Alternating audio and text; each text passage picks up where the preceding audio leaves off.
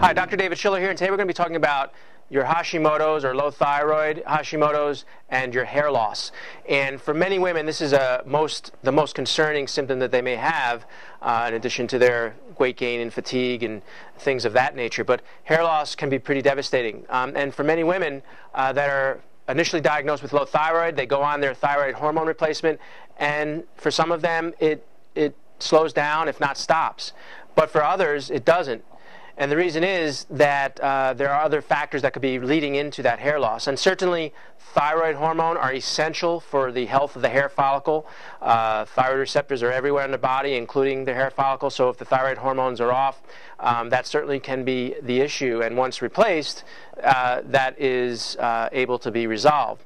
The second reason is that there's unresolved inflammation. And when a person has Hashimoto's or an autoimmune reactivity going on, the inflammation that's produced from that autoimmune reactivity, the inflammation produces markers called cytokines, and then the cytokines can block the receptors that the thyroid hormones are supposed to get to. So even though they're replacing the hormones, the thyroid reception from the hormones are supposed to go to these receptors, but the receptors are being blocked due to cytokines, due to the fact that the person has unresolved inflammation coming from the autoimmune reactivity. So if you haven't been diagnosed with Hashimoto's, that certainly is going to be a key factor in figuring out whether your hair loss is coming from that.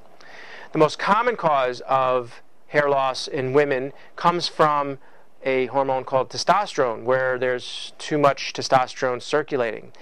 There's an enzyme called 1720 lyase.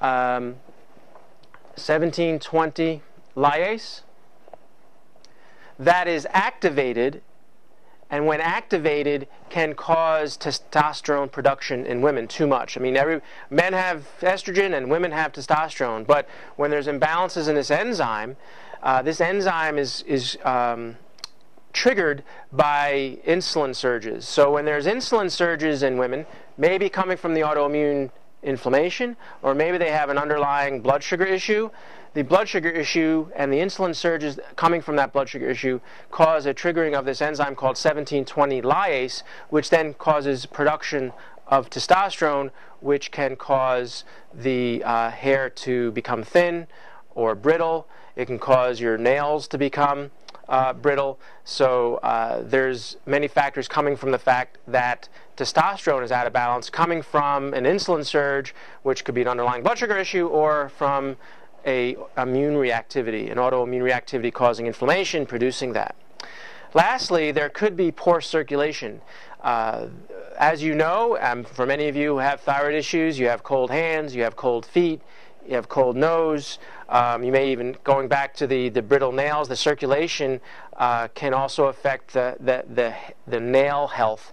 So nails and hair have this, a similar background there, coming from keratin. So just know that poor circulation can trigger the hair follicle itself not to get enough blood flow. Just like your hands and your feet are extremities, your head is an extremity. And therefore, if there's poor circulation in general, that can cause the hair follicle not to get enough circulation. In upcoming posts, we'll talk about poor circulation and how it affects the brain, therefore how Hashimoto's is affecting brain function, not just your hair loss. So if you're having hair loss or hair thinning, that is an outward problem you're seeing, but what you're also potentially having is poor circulation to the brain, which can lead into the brain fog and other neurological symptoms. And the inflammation also produced in the body from the autoimmunity creates inflammation in the brain, also causing some of those neurological symptoms. So just know that the hair loss may just be the tip of the iceberg, and there may be some other underlying problems. So I hope this information helps, and make it a great day.